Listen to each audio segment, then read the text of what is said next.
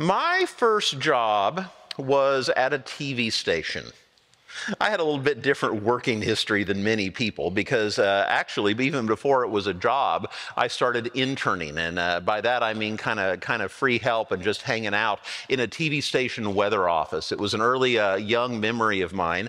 And the meteorologists there at that station became friends. They became mentors in many ways. And I think the chief meteorologist especially became a life mentor to me. In fact, I think of him often, even to this day.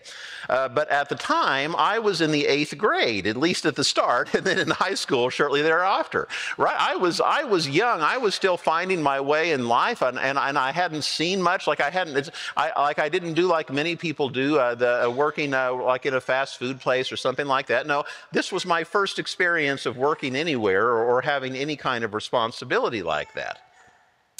And this is a story. Okay, so there's a piece of advice that they give to pastors, that if you share a story, make sure it's something you've worked through yourself first, because you don't want to use your congregation as your psychologist, right? And this is a story that I've actually never told in a sermon before because I don't think I was ready. But I think writing this sermon has made me ready. Now I've set this up so big. It's probably not going to be quite as big as it sounds. But there was a time, and I think it was a few years in, so I was probably mid-high school or so, that I broke something in the weather office. Now, if any of you really want to know, I'd be happy to explain what it was. It's a computer thing. It would take a lot of explanation just to explain what it was. But it made one of the main computers in the weather office go out for about 2 weeks while we waited for the appropriate part to come. And I felt terrible. It was an honest mistake. I was young, and I did make a mistake. You know, it's the kind of mistake anybody might make when they're just starting out. But in this case, it really reverberated. It caused a lot of problems in that weather office and in that TV station. And as you can imagine, I was in some kind of mix of feeling terrible and denial because of the problems that I had caused, especially since I knew I was so fortunate to be there. And I remember at one point that chief meteorologist, who was such a life mentor to me, went into the news director, like the boss's office, and I felt some tension, and he came back, and I never heard anything else about it again. Looking back, I realized that that was the moment that he stood up for me.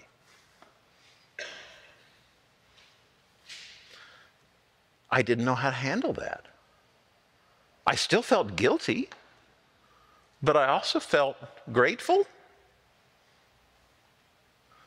Now, I bring this up because today's topic is about the heart of Christianity, and I think this story gets to it.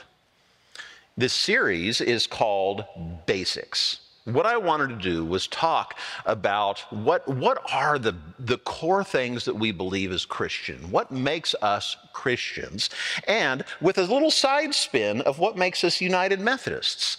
You know, this is a time in the world when we need to remember who we are as Christians, but in the course of the United Methodist Church, you know, we've had all of these disaffiliations is the word that we came up with. Churches that left the denomination through a process that we set up, mostly over LGBTQ issues. It was a cause of much division. And I think as we emerge from that, and as we emerge from that very well, by the way, and as we experience God's grace anew in all of it, I think it's a good time to remember who we are as United Methodists too. So that's what this series is about. What is at the heart and core of what it means to be Christian, and what are our United Methodist views that are our unique way of looking at those things? And today's is on grace.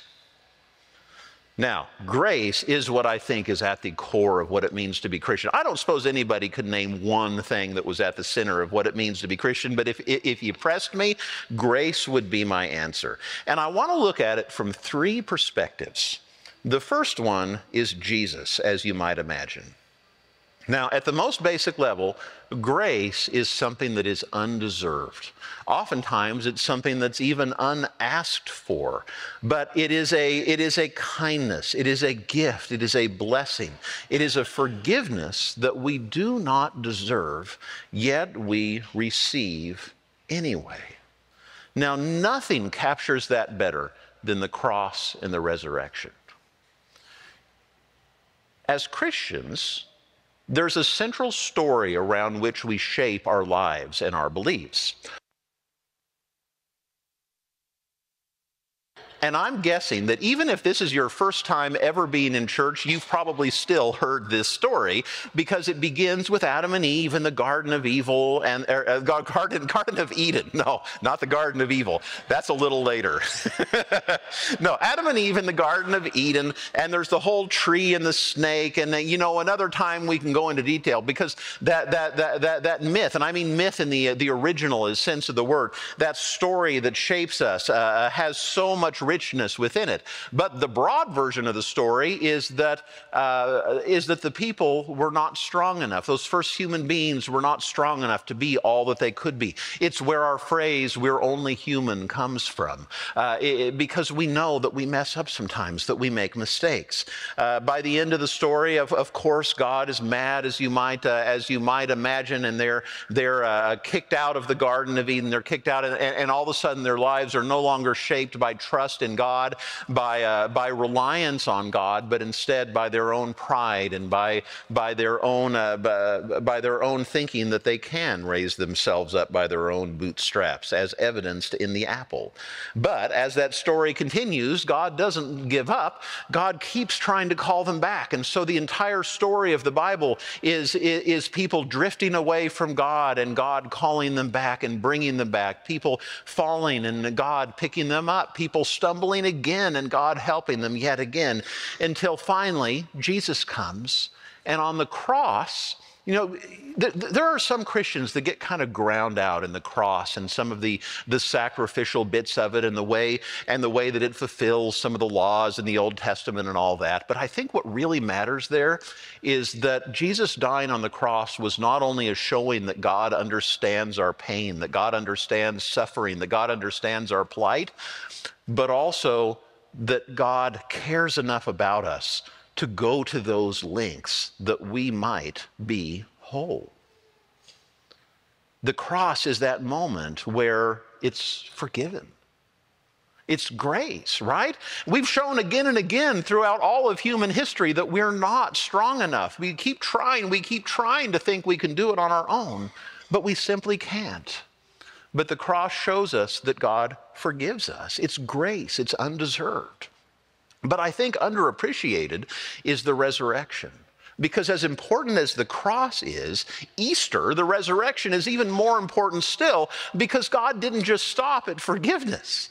Because with only forgiveness, we're just going to fall and stumble again, right? But instead, in the resurrection, God shows how God is changing everything, how God is rebuilding, how God is making all things new, how God is transforming each one of us into something that's better. Now tell me, do we deserve it? No. And that's grace.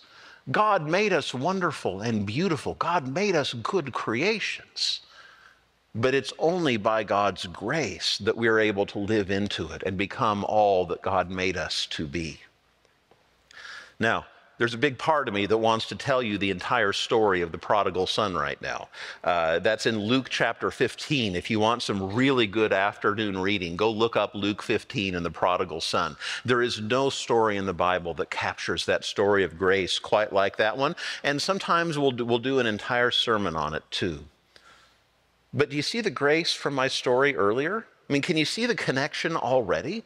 I had broken something in that weather office, and I deserved to be kicked out. In fact, I deserved to pay for it too, for that matter, even though my young self couldn't possibly have done so.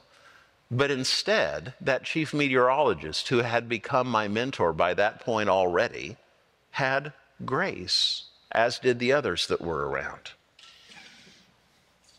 So that's the Jesus side of things, or at least the basics of it. And that's what forms the core of Christianity, is that God continually gives us what we don't deserve, and God continually raises up above what we're capable of on our own. Now, that may be the best way to say it of all. But what's the United Methodist view of it? You know, the different denominations of Christianity, there are different beliefs and there are substantial differences every here and there. But to tell you the truth, on most things, I don't know, 90% of things, we believe the same basic things. It's a question of what we choose to emphasize. It's a question of what we think is the most important of all the things we agree on. And there's a reason I'm starting with grace, because not only is it the core of Christianity in my view, but John Wesley, United Methodism's founder, especially put a lot of weight on grace. And in fact, he talked about grace so much that he divided it into types of grace so that we could appreciate all the different ways God's grace comes to us. And I have them on the screen here. Preventing grace, justifying grace, and sanctifying grace. Now, take notes if you want, but let me tell you what they mean. Preventing grace is, now this is 1700s language, in fact, from even before Amazing Grace. And John Wesley's words was actually prevenient grace, but I've never heard anybody modern ever use the word prevenient. What he means by that is God's grace for us even before we're aware of it. You know, whenever we have a baptism, I talk about how there's 3 promises that are made at that font when we are baptized and when we enter into that kind of relationship with God and the church. And one of them is God's love for us that's there even if we don't want it, that's there even if we don't know about it, that God walks with us regardless. That first promise is God's promise, and it's true whether we want it or not. That's prevenient grace. That even if we live our lives with blinders on, even if we live our lives with a blindfold on and have no idea what we're doing, no idea that we even need God to lift us up, God is still there for us. God is still there working in our lives, and in some ways it's moving us closer to Him. In other ways, it's simply helping us when we fall, shaping our lives in ways that we cannot see. That is God's preventing grace. God's justifying grace is the cross and the resurrection, what we talked about before, about how God lifts us up when we fall, about how God makes us more than we are. And sanctifying grace is important in part because some Christians, well, I don't know if they believe this or not, but they act as though once you're saved, quote unquote, that's it. But part of what United Methodists believe is that we're a continuing work in progress. That whatever it may happen to mean to be saved, that's another question altogether. That we keep growing even after that. We keep being made into saints. That's where the word sanctifying comes from. God keeps working on us, and we keep growing even after that moment comes. Even after we've accepted God's love, the growth doesn't stop. And so from Wesley, as United Methodists, we see this picture of God's grace working in nuance and in detail. From before we're part of the church, from before we even know what grace is, it's working in us. That's the preventing part, all the way to when God keeps moving us on to perfection, even as we continue to grow. Now, the third perspective I want to talk about grace is going to get a little closer to earth, all right? And that is us. Because so far, all we've talked about is God's grace, right? And that's appropriate because God's grace is so great and so much bigger than any of us is. But the truth is, we are incomplete unless we learn grace too. Again and again in Scripture, we see it. We prayed the Lord's Prayer just a few minutes ago, and what does it say? Forgive us, say it with me, as we forgive those who trespass against us. Because it's not enough just to receive God's grace. Well, in a sense it is, but we're incomplete unless we also learn to extend that grace to one another, unless we learn to live out the grace that God models for us. And that happens in terms of forgiveness when somebody's wronged us, but an undeserved gift is more than just that. It also means living with a spirit of generosity. It means living with a spirit of being open to one another. It means living with a spirit that says, I want to be here for you as much as God is for me, to everyone that you meet. Now, that sounds like a lot, but that attitude of grace, that spirit of grace, that life of grace is something that we need to embody too. Now, I should point out that it does include the forgiveness piece too. Because all of us carry around grudges from time to time. All of us carry around resentments from time to time about something that's not right in the world, something that's not right in our families or our relationships. And it's natural and normal for that kind of grudge and that kind of resentment to grow in each of us from time to time. That's part of what it means to be human. But God's grace calls us to rise above that. It calls us to see beyond our grudges and our resentments, to forgive those that are around us. Have you ever heard the phrase, resentment is like drinking a poison and then waiting for the other person to die? Well, that's really the truth, and that's what modeling God's grace that's what living the grace that God models helps us to avoid.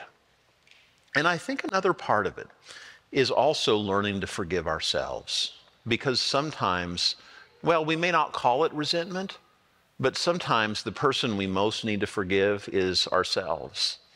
You know, as I was thinking about and considering whether or not I was ready to tell that story of what happened when I was so many years ago in that TV station, this is what I realized: that everybody else had forgiven me but me.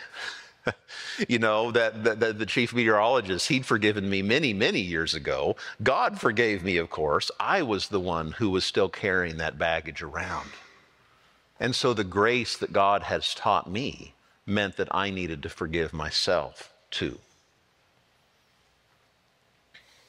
Okay, so this series on basics is pretty heady.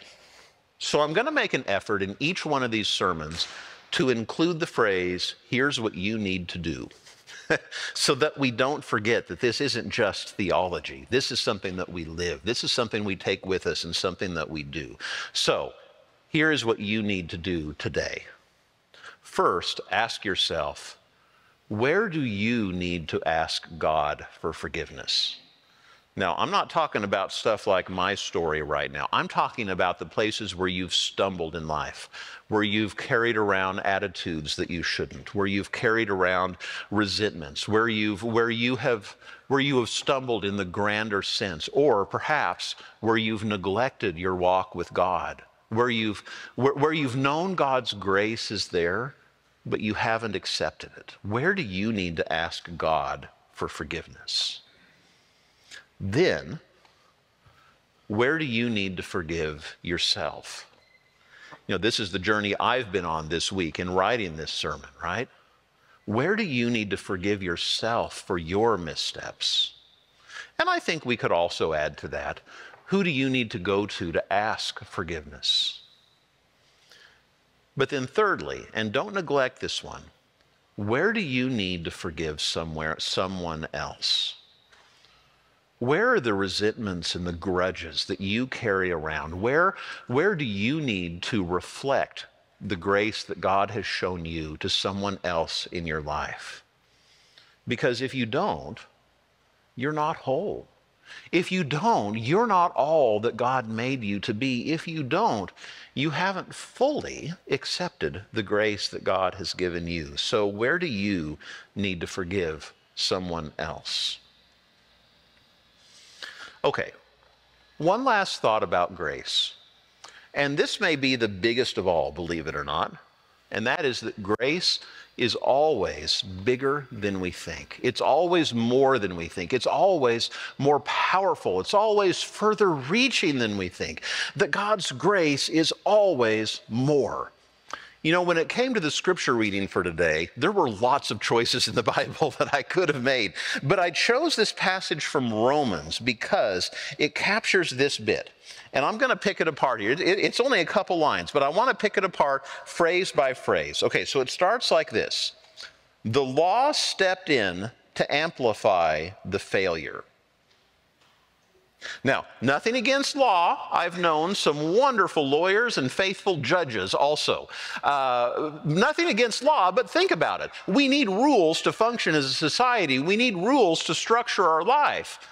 But what do rules do? They show us where we fail. And so if we put all of our trust in law, if we put all of our trust in the rules we set up for ourselves, all it does is, as Romans says, all it does is amplify failure. The law stepped in to amplify the failure. But where sin increased, grace multiplied even more. Do you hear that? Where sin increased, grace amplified all the more. In other words, there is nothing we can do. There is no depths to which we can fall that will not make God's grace become even bigger than that fall, that will not make everything that God is, everything that God shows us that we do not deserve on our own. There is no depth to which we can fall that will not make God's grace even bigger than any of it. The result is that grace will rule through God's righteousness, leading to eternal life through Jesus Christ our Lord. So if we put all our trust in rules, if we put all our trust in the things that do nothing more than show us our failure, well, that's what we'll have. But where sin increases, God's grace increases all the more. And it's that grace that leads us to eternal life. And I don't mean heaven when we die. I mean full life now. I mean real life now. It's that grace. It's that grace that whenever we fall multiplies all the more, that shows us again and again what this world is all about, what this life is all about. And it's what makes us whole people as God made us to be, even all the way back in the Garden of Eden. God's grace is always bigger than you think, and it is always closer than you realize. Let us pray. Amazing grace, how sweet the sound that saved a wretch like me.